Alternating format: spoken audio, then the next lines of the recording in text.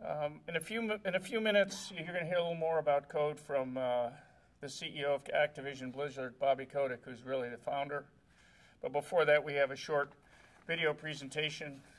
As they say in some places, roll the tape. Every day, our men and women in the military make tremendous sacrifices to protect us and the freedoms we enjoy. After battling so bravely overseas, many return home only to face another kind of battle, trying to reassimilate and find jobs in one of the worst economies since the Great Depression.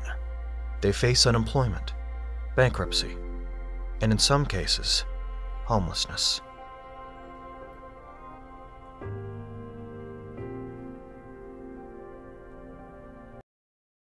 America's heroes deserve better, and that's why we've created the Call of Duty Endowment. By committing to donate and raise millions of dollars for job placement and training programs, and by supporting organizations that help our veterans find work, we're going to fight to ensure they receive the opportunities they deserve. It's our goal that all returning veterans, disabled or not, can obtain 21st century jobs. But to accomplish this goal, we're going to need your help. Now, this is truly a great event, and it's a great day for us, as we believe this endowment will have a real impact in combating the issue of unemployment that so many of our proud veterans are facing. With that, I would like to share this plaque with Lewis and Homer. And this is the kickoff of the Vocational Rehabilitation Office in Boston.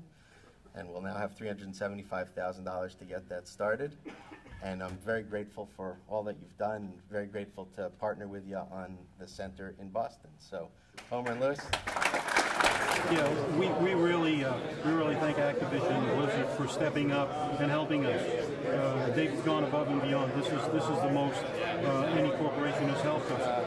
I would just tell you, America does have a call to duty here, a call of duty to offer a future, and by that I mean really a career, not just a job, to our soldiers and veterans. It makes a huge difference for that soldier in a warrior transition unit.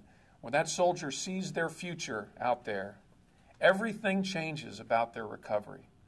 I think that's the thing that's the most important to me, is recognizing that the people who are coming home, the people who serve their country the way that you have great skills and great capabilities, and that the jobs that we have available are very well matched to the skills that you develop in your military service. Please help ensure that the men and women who fight for our freedom come home to careers. The Call of Duty Endowment.